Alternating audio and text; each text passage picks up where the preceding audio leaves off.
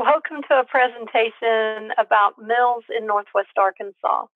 This presentation was prepared by the education staff at the Shiloh Museum of Ozark History, specifically for the Beaver Water District's 2020 Secchi Day. When I think of mills, I usually think of water mills, and therefore I've thought it was an appropriate topic to discuss when we're talking about clean water and the use of water. So usually mills harness the power of water, though sometimes they use the power of animals and later electricity or natural gas. Mills are mechanized systems for the grinding of corn into meal or wheat into flour. Mills were also used to card, spin, and weave fibers into cloth, as well as to saw wood into lumber. Millers were important too. In 1846, the state of Arkansas passed an act exempting millers from serving on juries, working on roads, and in the performance of military duty. Millers were often paid by giving them a portion of the product as a toll. The War Eagle grist mill was originally built about 1834 by people enslaved by Sylvanus Blackburn. It washed away and was rebuilt in 1948. And again, it burned in 1924 and was rebuilt again in 1973. A grist mill is a mill that grinds grain into meal or flour. This is the Johnson Mill. A mill was built on this site as early as 1835. It burned during the Civil War, and then Jacob Q. Johnson rebuilt the mill in 1867. In 1940, it was converted to use natural gas for power. In 1978, Frank Johnson retired due to his age and the food production regulations. In the 1980s, the mill became a tourist spot, and in 1991, it became part of the ongoing Inn at the Mill. This Hawkins Mill was built in 1838 east of Huntsville by William Hawkins Sr. It cost $1,000 to build and included a sawmill, a log dam, an undershot water wheel, and French burr stones. The mill was sold soon after for $2,000. During the Civil War, the mill served as a fortress for area residents who were being attacked by bushwhackers. After the war, it became a government distillery which turned corn into whiskey. In June of 1944, a flood washed the mill away. At Hawkins Mill in 1928, Uncle Jim Hawkins would charge 1/8 of the flour or 1/10 of the cornmeal, unless he had to husk and shell the corn, in which case his toll was 1/5 of the grain. The Marble Falls Mill was built in 1840 by Peter Beller, and in 1968, a replica was built at the now defunct Dog Patch theme park. The original mill was torn down early in the 20th century. This Hawkins Mill was built in the 1840s by James M. Hawkins Sr. The toll at this Hawkins Mill was also 1/8 toll, but widows were never charged. In the 1940s, this mill was torn down. This is the inside of the rebuilt Peter Van Winkle sawmill. Peter Van Winkle's mill was originally built and run by people enslaved by Peter Van Winkle, and after the Civil War, it was rebuilt and run by some of these same people. But this time, they were freedmen, and they were paid for their labor. This photo is from the early 1900s. Ray's grist mill was built north of Prairie Grove in 1854, and William Ray bought the mill in 1859. It was destroyed during the Civil War, but Ray rebuilt the mill and it remained in operation until 1917. During the occupation of the Ray community, Miller William Ray might have shown on which side his sympathies lay. Though he sold to both armies, he charged the Confederates 2.5 cents per pound for flour, while he charged the Federals double that amount. Work at the mills was hard. At Ray's mill, the men supplying the wood to fire the boilers were paid 25 cents a day and received free flour and meal and wholesale prices at the owner's mercantile store. The mill workers had a similar deal, but they received $2 a day. This is a 2010 photo of Ray's Mill millstone, which has been moved to the Prairie Grove Battlefield State Park. The Buchanan Moore Mill was built near the time of the Civil War by John Rankin Pyatt, north of Cane Hill. It was used as a grist mill, a sawmill, and a carding mill. Having different business ventures made running a mill more profitable and kept customers coming back as the needs of the community changed.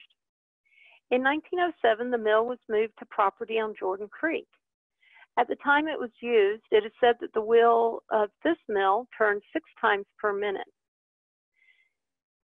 Gem, G-E-M, was a popular flour brand produced at this mill. In 1931, the mill was closed.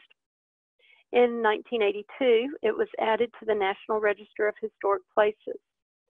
The wood portion is gone, but the stone foundation was restored in the early 1990s, and you can see it as like this today.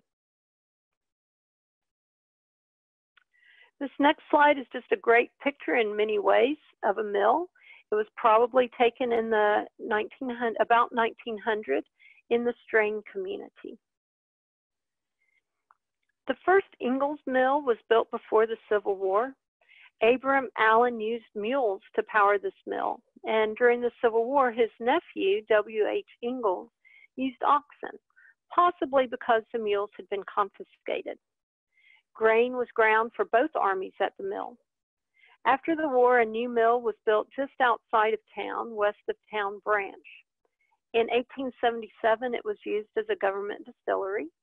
And by 1897, the mill had new owners and plenty of wood on hand to power a steam engine, which was used to make the roller mill's special blue ribbon flour. A rather unique feature of this mill was the addition of a clear-story monitor, which is the roof addition, and increased light and ventilation. In 1934, this mill was destroyed by a fire originating from a nearby building. The Springdale Burr Mill was located on Spring Creek in Springdale. Further up the creek on Mill Street was a woolen mill and a large flour mill. In 1925, the mill was moved to Meadow Street, but it burned down 3 years later, and over $8,000 worth of corn was destroyed. Here's an inside picture of the Springdale Burr Mill. Here's another great picture of a grist mill near Cave Springs. It may have been built before 1880. It was torn down early in the 20th century. Moore's Mill was built about 1883 in Rag Hollow, southeast of Cincinnati. Similar to the Ingalls Mill, there is an upper portion that was added to increase light and ventilation.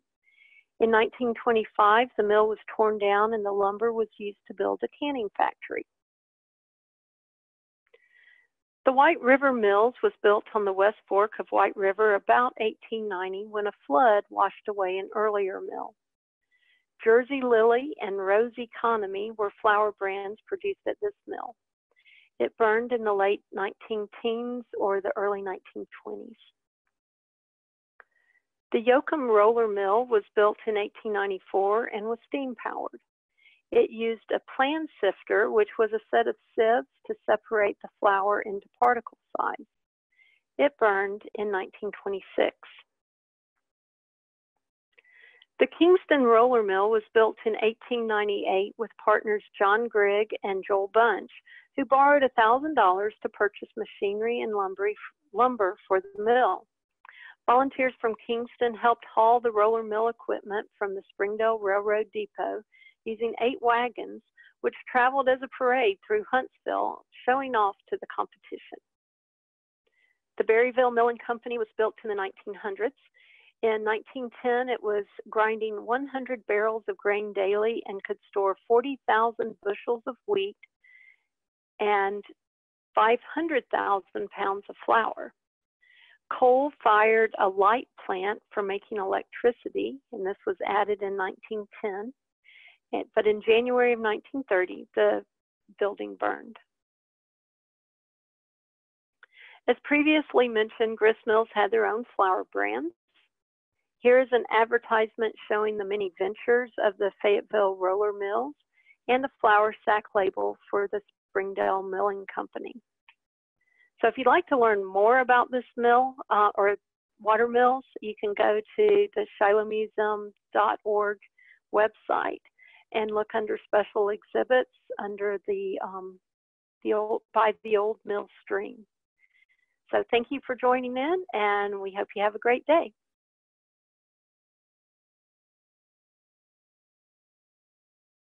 Stay safe, wear a mask. Since my photographer is socially distanced and you are viewing this virtually, I want to take my mask off just so that you can hear me a little less muffled. And I'm talking about a mono and metate, which may be called other things in other cultures. But indigenous people, the native people of many areas, use this type of device to grind their dried foods. So this is just a rock that over the years and over a lot of use has gotten very smooth and kind of indented. Because that's the metate, and here's the mono, the hand part, which I would just beat my food and grind it. So they might use nuts, they might use corn, they might use wheat, other things. So here's some corn. I would put it onto the metate, kind of bang it with the mono and grind it or rub it. I'm not going to do that really hard because we're in the exhibit hall and I'm not allowed to have food. But once the work is done, what I would have would be cornmeal. And I could make that as fine as I wanted to just by using my human hand power to grind that dried food into a powder, which then I could use to make other things, bread, tortillas, fry bread, lots of things.